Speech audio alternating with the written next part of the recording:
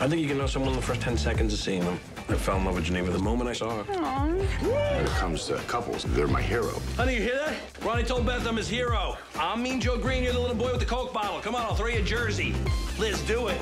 What would you do if you spotted somebody you cared a lot about, like your best friend's spouse, cheating on him?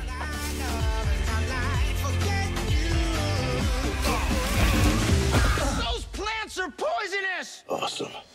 I just saw my best friend's wife with another man. The dilemma is, this is your best friend. How do you let him know what's going on without hurting him or losing your friendship? You gotta just say it too. It's easy. Then say it!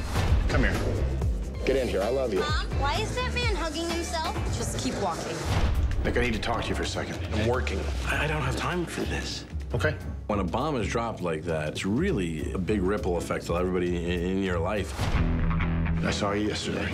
The loser with the Dead Milkman t-shirt. It's not like I want to go and see Zip. Zip, you found a guy in the city named Zip. Listen, Zip. the point Named is... your kid Zip. Zip. And you want to see how it's resolved. Well, all I need to do is get out of here and go tell Nick that his wife is cheating. I'm gonna deny it. And then I'm gonna say you made a pass at me. I made a pass at you. Who in the modern comedy world would you rather see between a kind of a rock and a hard place? Well, I don't think there's anybody better than Vince. Ronnie, can I talk to you for a second? I was actually getting around up here for about the rest of the day. What's going on in your head? It's just some stuff that I have to fix. No. You're not fixing anything. You're breaking more stuff.